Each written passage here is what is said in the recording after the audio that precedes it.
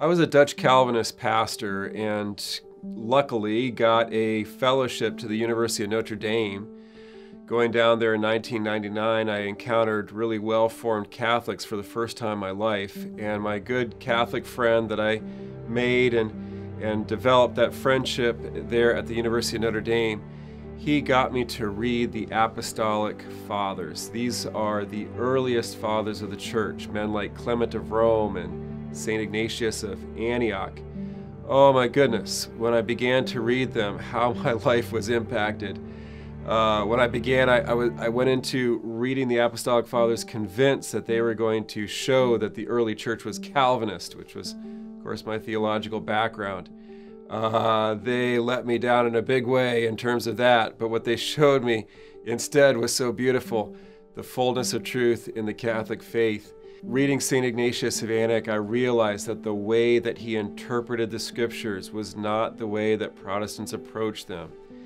I saw that St. Ignatius, for example, took the Lord's words in earnest when the Lord spoke of the Eucharist being his very body and blood. And this was a literal interpretation that I, as a Protestant, never took, even though I prided myself on being, a literal interpreter of Scripture.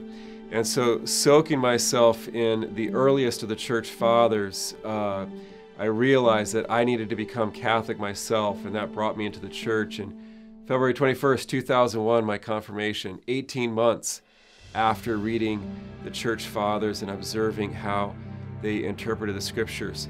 The St. Paul Center has a fantastic new product in the Journey Through Scripture series called The Bible and the Church Fathers. This is a series that you're going to want to participate in, that you're going to want to get, that you're going to want to enjoy, because it takes you into the Fathers, introduces you to them, who they are, and then especially how they interacted with the Bible.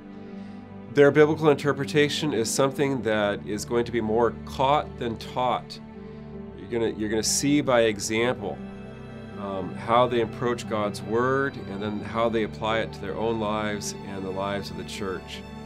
And not only is this going to deepen your life of prayer, and that's our primary goal, but as a side benefit, you're also going to learn how to defend your Catholic faith on certain issues and certain questions among, the non-Catholic environment that we live in this country.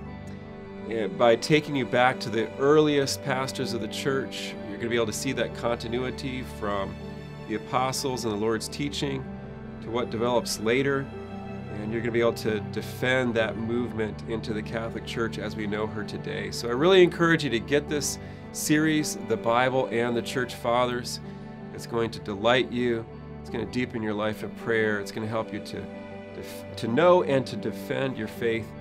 I can't praise more highly the benefits that this series is really going to have to so many people. The Bible and the Church Fathers from the St. Paul Center.